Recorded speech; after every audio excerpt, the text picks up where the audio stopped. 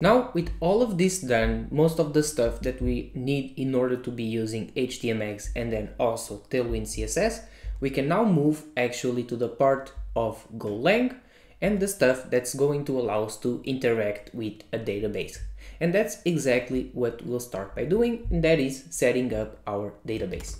So let's here inside of our editor create a new file that's called db.go.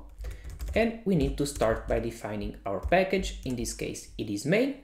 And then we want to do a couple of stuff. First, let's define in here a variable that we'll use in order to be able to access our database connection. And this is going to be of type SQL.db. So it also needs to be a pointer actually to SQL.db. And then we want to define two different functions. First, let's start by creating a function that is going to allow us to open a connection to our database. So let's go ahead and type in here func, and then let's call this one OpenDB, and it is going to return a possible error. So in here, we want to go ahead and say db, and then we also want to go ahead and grab the error from this function, and we'll go ahead and use here the SQL package. And let's go ahead and type in here the open method. And the first thing that we want to pass in here is our driver, which is going to be the SQLite free driver. Now, before we go ahead and continue, let's go ahead and actually install this driver inside of our packages. So let's go ahead and in here type go get-u and then go ahead and paste this package name. And as you can see, this was now added to our project. So we can now move back here and we want to go ahead and import this into our particular file. So let's go ahead and do the following. And with all of this typed, we can now go ahead and continue, and this particular driver that is going to allow us to connect via an SQL database is now installed and correctly set up. And the second argument is going to be our database connection, which in this case, it is simply an SQLite free file. So let's go ahead and say SQLite free.db, and let's go ahead and save this file. Now, before we continue, we also want to ensure that this file exists. So let's go ahead and say in here, create a new file that's called SQLite free.db. Now with the database file created, let's go ahead and handle this error. So if the error is different than nil, we want to simply go ahead and return it. Now, if all of this goes well, which essentially means that we are able to connect to the database correctly, we want to go ahead and define this variable right over here, and actually not define, but we want to assign the value here of db to this variable that we've previously defined. So let's go ahead and type here db all caps. And then we want to say that this is equal to db. And finally, we need to go ahead and return the error, which in this case, it is nil. Now, with all of this done, the next thing is for us to go ahead and close the connection to the database. So let's go ahead and type in here func, then close db. And finally, we also want to go ahead and return an error. And let's go ahead and do the following: return db.close. And since this function also returns an error, we can simply go ahead and return it here inside of our function.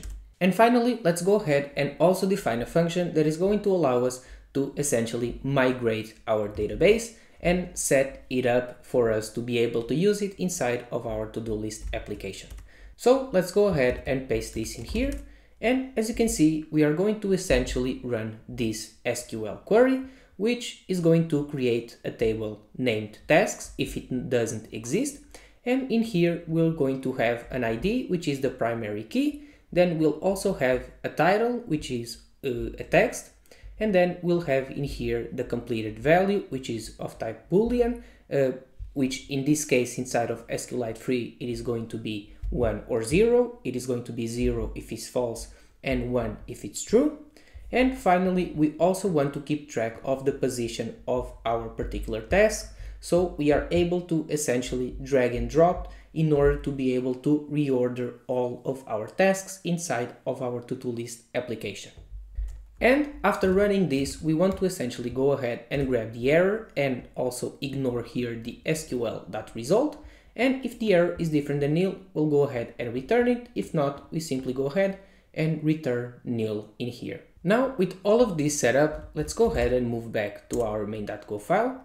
And inside of this main function, we want to go ahead and connect to our database, handle the error, and also go ahead and set up our database.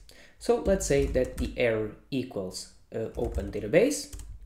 And if the error is different than nil, we simply want to go ahead and panic this program with the error that we get back from this function. Then we also want to go ahead and defer the closing of the database. And finally, we want to go ahead and do this exact same thing, but for the setup DB. So let's go ahead and also remove this column because we've already gone ahead and defined this error value in here. And after doing that, we can go ahead and save this file. And now if we go back here to our project folder and we go ahead and type in here go run dot, and we go ahead and run this, as you can see, we get no errors back, and that's because the connection was successfully established, and also it went ahead and created the particular table that we've defined. And just to make sure that our database was set up correctly, as you can see, I've established a connection here inside of Table Plus to our SQLite database. And as you can see here, we have our tasks table, which has in here the ID, title, completed, and also our position.